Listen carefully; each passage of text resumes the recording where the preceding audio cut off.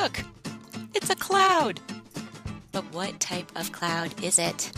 Clouds are given different names depending on their shape and their height or altitude in the atmosphere.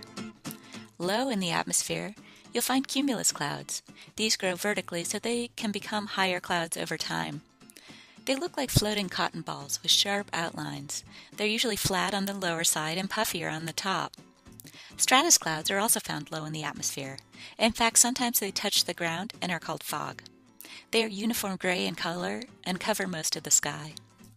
Stratocumulus clouds look like a combination of stratus and cumulus clouds. They have puffy cumulus shapes but are elongate and uniform like stratus clouds. Higher in the atmosphere, you can find altocumulus clouds. Like cumulus, these look puffy like cotton, but they're higher in the sky so they appear smaller. Extend your arm out towards the sky. If the little puffs of cloud are about as wide as your thumb, then the clouds are altocumulus instead of cumulus. Altocumulus clouds can also form ridges in the sky that look like waves or the scales of fish. Altostratus clouds are also found at mid-levels. They are usually bluish-gray in color and cover most of the sky. They might be thin enough that you can see the sun or moon shine through.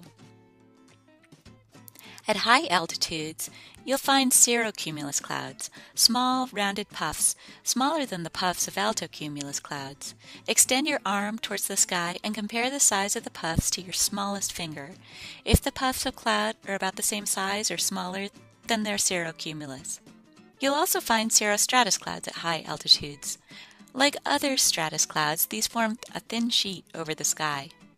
And there are also cirrus clouds at high levels. These look like wispy white streamers.